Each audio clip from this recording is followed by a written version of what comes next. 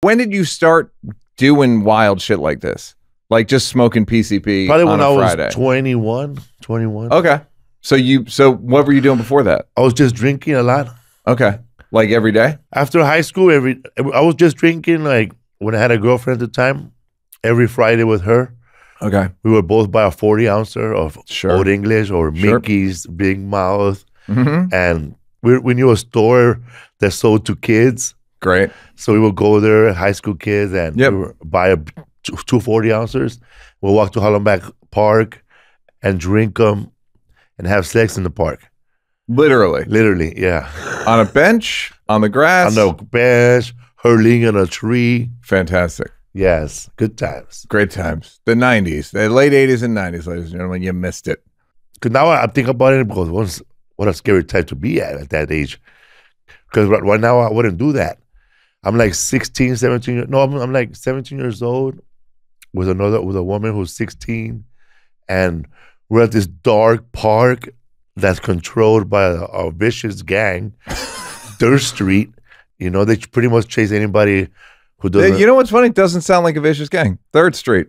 It just sounds like a decent group. Maybe it sounds like a restaurant, honestly. But they were Crips. What were they? 3rd Street was where I lived was a gang that was mainly Chicanos. Like, they were all born here, but they're all Mexican. They were Chicano. But that gang was mainly people who were from Mexico. They were like sons of immigrant kids, so they spoke more Spanish. They got bullied on by all the other gangs. So they would chase everybody out of that park. But when I think about it now, man, I must have been fearless, to have a girlfriend and a 40-ouncer late at night, walking around the park by myself with her. Yeah, it's that. Well, yeah, that age, you don't. First of all, your brain's not formed. It literally is not formed, and you have so much testosterone that there is no such thing as too risky, and you're to the point where it's like, all right, it sounds like a dare in a horror movie. Yes, go fuck a 16-year-old in a gang-infested park at night and begin. And you were, but it didn't. It was, and you did it repeatedly every Friday night. And it wasn't. And how long you think you did it for? Till we broke up. For like a year. Yeah. Did you ever interface with the gang? Did they ever say, like, what are you doing here? I dealt with more gangs when I was hanging out with her in her porch, because there was more gangs over there. Got it. Where she lived, there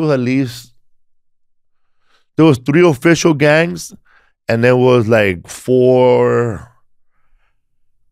group of guys that hung out together. Like there was this guy with long hair. Right. It's like, at what point do you become? Well, you know what? I think we're officially a gang. There was for sure there was a Crip gang, and then there was these 2 Mexican gangs who didn't get along with each other. What do you think of gangs as? What did you think of them then, and what do you think of them now as an adult? Do you just think, like, what are you guys doing, or do you understand it?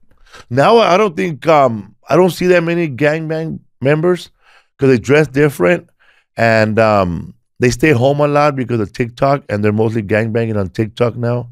Just like insulting each other. Insulting each other, or they get into a rap. They get into rap and they start insulting each other, or an ex-gang member starts a podcast, then he goes after another ex-member that started a podcast. So they're doing their own thing at a different level now. It's violence by different means. So I don't live in a neighborhood where the gangs are anymore, so I don't see them, but I know people still get shot. I was in a gang where they had like rules not to smoke PCP. Okay. Because then everybody smokes PCP, you become the PCP gang. Correct. Yeah. Everybody walks over you. And not to smoke crack either, or primos, or anything, but they only want you to do weed, mushrooms, acid, and beer. Okay. But I did everything else but that. And I was older than everybody, so I didn't care for the rules. Yeah, they're not going to tell you what to do. So one day, out of nowhere, man, I get approached by like 10 people, and they all jump me. From your gang? Yeah. Because you were smoking PC, because you broke the rules.